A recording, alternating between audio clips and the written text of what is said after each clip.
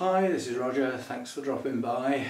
I have been known to do some daft things, and starting to work on a bonsai that might involve some intricate wiring at 3 o'clock in the afternoon is not the best of ideas, because I'm going to run out of daylight and I don't have suitable lights in here to carry on.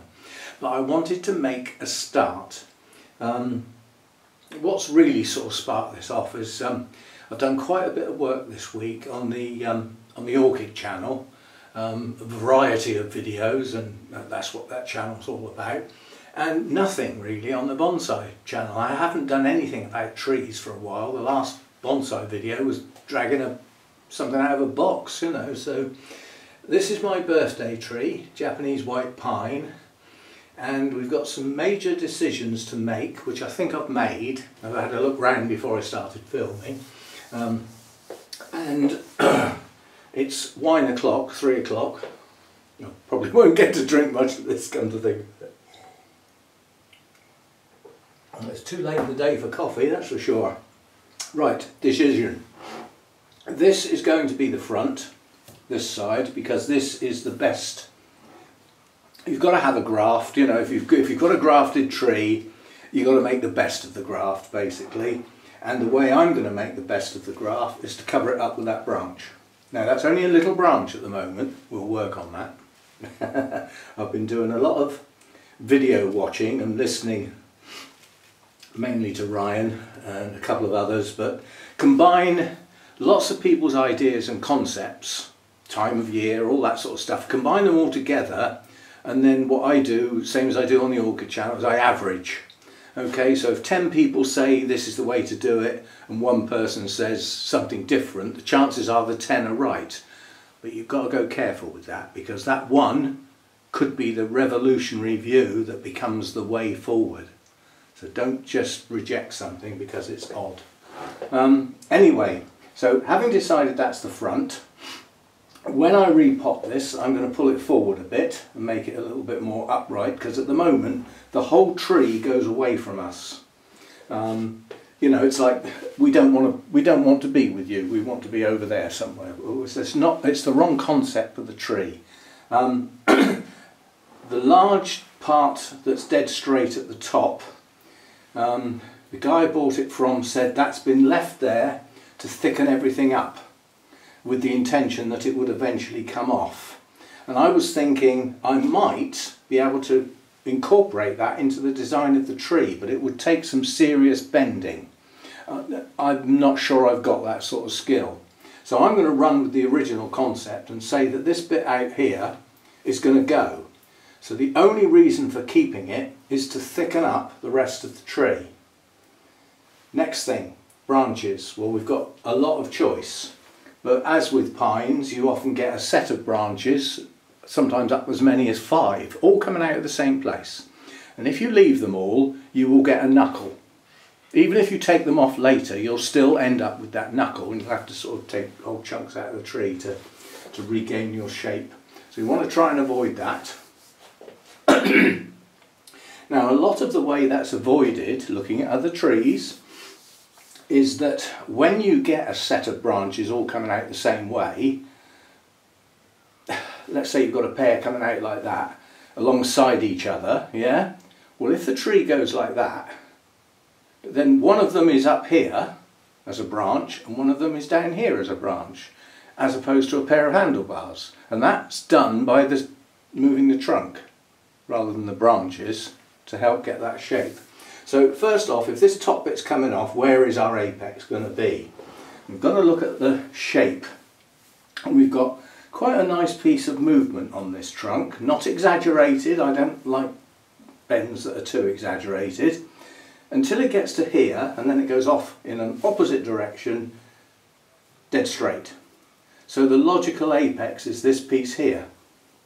Why is that logical? Well, because first of all, when I take this huge chunk off, boy, am I going to have a chunk drop. Chunk drop? Trunk chop. That's before I've drunk it. God knows what it'll be like later. Yeah, so to try and hide where that has been chopped off, it pays to have a pretty substantial branch coming out from that point, pointing towards you. so that the chop is behind that branch, and this is that branch. Yeah, coming round here. So that is the branch, that is where the chop will be.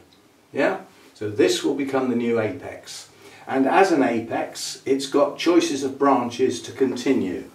And as an apex, it will allow me to bring the curve back round.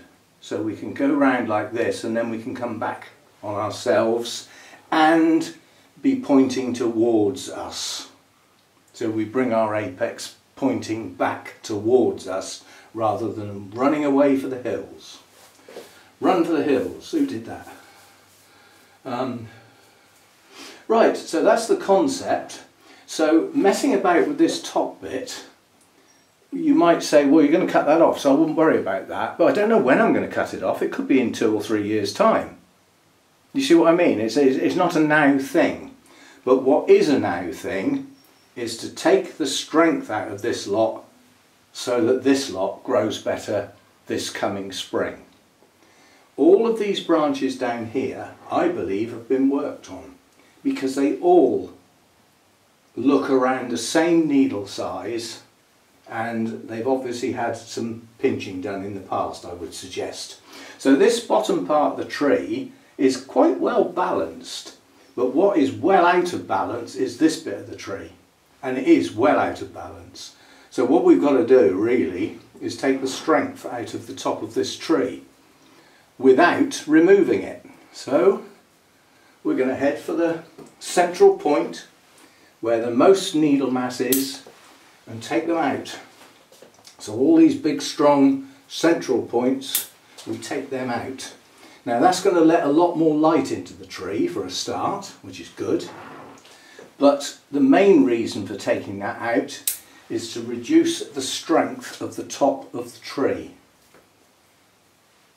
And by doing that, we should push that energy back down in the tree. You've also got the concept that by taking the tips out, what else are you doing? This is important.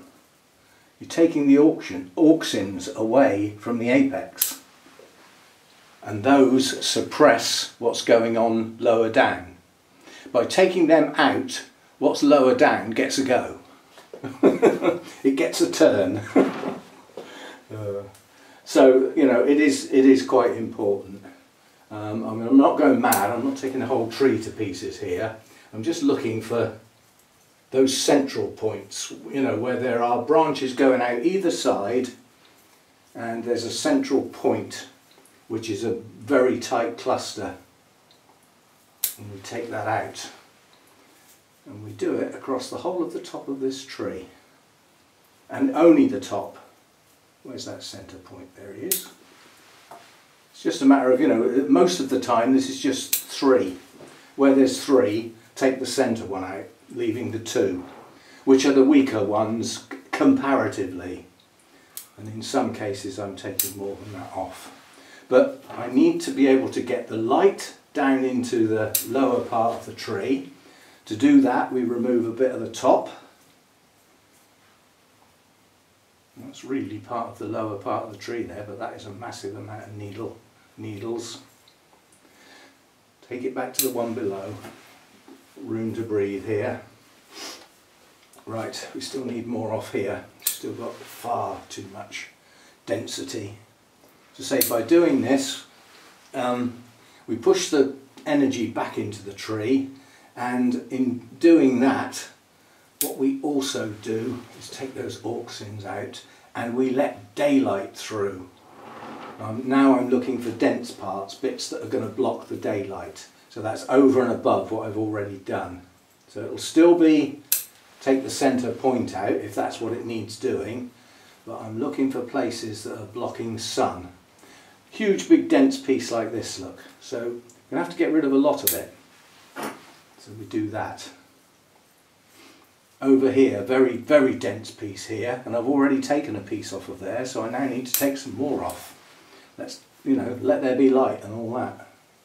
It's important that, you know, that the light gets through this canopy to these lower branches, and it's also important for the strength of the plant to actually push downwards into that area.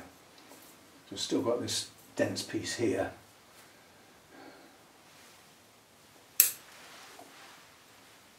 And again here. You see gradually this is getting thinner. I'm doing it a bit at a time because I don't want to take huge chunks off. I want to do it a bit at a time so that I can sort of see what I'm doing. I'm mainly going back to side shoots. But I'm also taking big bits off with large needles just to get that light through. And once we let the daylight through, the lower part of the tree will get going a bit better. It's not that it isn't going very well at the moment, because it is. You know, the tree is very well balanced down below, but it needs more light and more strength pushing into it. Dense bit there, and that bit there in the middle. We're not going to want that. As I said, how much I take off of this top bit doesn't matter that much because the whole piece will come off eventually, but I do want to let the light through. And as I said, I started on the very tip, and now I'm just gradually moving down to the point where there's an awful lot more light getting through. And it is a relatively slow process because, as I said, I don't want to take too much off, but we're getting there.